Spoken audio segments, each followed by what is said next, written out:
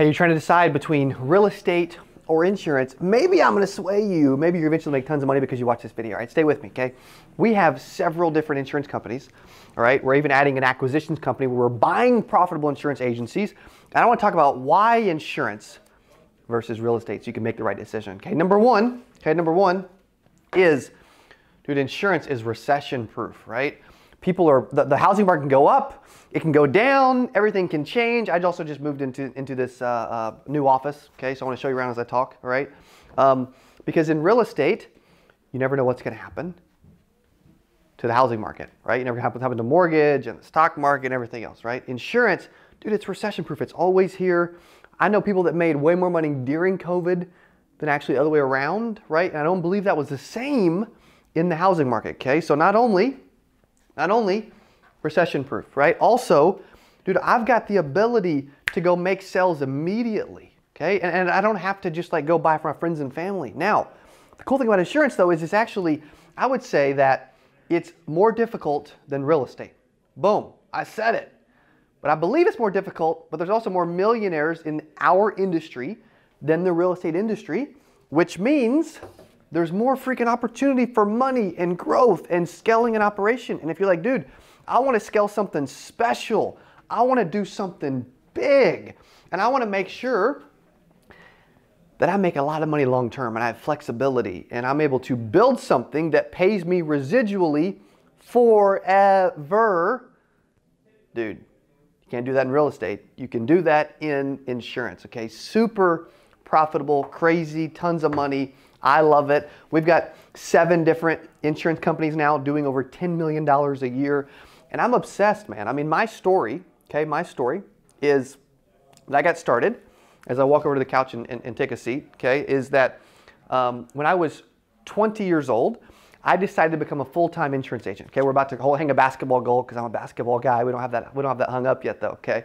I got started in the insurance industry at 19 as an intern, making cold calls for veteran agents, okay? I quickly transitioned at 20 years old. I'm going out cold calling, cold door knocking, doing whatever it takes. Dude, I made $117,000 at 20 years old while playing basketball, right? While playing basketball, while going to school and flipping, reading books and writing essays and doing all this other, having to attend class, all this other fun stuff. And I did that because I joined insurance. Man, I was a part of insurance. Like, it doesn't get any better. Like, we're looking at a beach house and a plane right now because I joined the insurance industry a decade ago. I'm 30 now, right? And I am telling you, it's the best decision I ever made. I'm going to personally mentor you and help you and make sure that this little endeavor of you getting in the insurance industry freaking pays off, all right? Because you're like, dude, should I do in real estate or should I do insurance? You got to do insurance. Trust me. It doesn't get any better. It's the best career on planet Earth. And I get it, right? You're not going to career day as a kid saying, dude, I'm like, I want to be an insurance agent. It's sexy. I love it. I'm excited. I want to go sell insurance to everyone. Nobody does that. I didn't do it either. But I can tell you, once you freaking taste it, once you taste the ice cream, man, it's gonna, like, you're gonna be like, dude, I want to fill the bowl, man, because it gets so good, and you start stacking paper and cash long term by building up this book of business, depending on the product you sell, that pays you forever, right? Like, I didn't know. I wish I would have known the stuff I'm telling you right now. I wish I would have known 10 years ago. I mean, because what we've built, yeah, it's taken, I sold for about 7 years, been building this whole like brand to help insurance agents from a training, marketing, and event side over the last 5 years. I mean, we've been putting up content on YouTube since December of 2015. And I wish I would have started in, I wish I'd have just really known what I know now, right? Hindsight's 20/20, you don't know everything. But I can tell you the things that you need to know is it's recession proof. You can scale and get paid really quick, right? A lot of times in real estate, you got to wait 90 days to 6 months to receive your first check. That happens all the time, by the way, okay? Unless you're going to sell your flipping family right away, okay? Now that's right. And also, it's something where I can get residual income and get paid forever. Boom. It's also easier to actually start to build a team, recruit, get paid off of other people. Like, a gift of mine is freaking building a team and helping other people and taking the complex insurance game, making it simple, and then spending time with them and helping them be successful. Like the time I'm spending with you right now, helping you be successful. Okay, like that's the kind of thing you do in the insurance industry, where you got to be in the real estate game for at least 2 years before you become a broker, before you start building a team, and you got to have an office, all this other stuff, right? That's not true with insurance. And you can sell whatever product you want, any state you want, virtually. Like it's hard to go sell a house in Maine when you live in Missouri. I can go sell insurance in Maine right now, right? Like I can start to build something special. Okay, so you got to think about the question to you is, what do you want long term? What do you want out of this little deal? Okay, as I show off my little Impersonation pop socket, I need to put a new one on that. It's getting a little worn out. That's a conference that we throw for the insurance industry that is focused on helping. We're one of the few that actually threw a conference during COVID in 2020 because we believe in the power of events. A lot of the insurance industry events. Okay, when you think about real estate or insurance, the reason we actually started this event, 8% Nation, 92% of insurance agents fell in their first 3 years. And most of the freaking industry conferences are so boring. And when you think about real estate or insurance, you're probably right now sub 35 years old.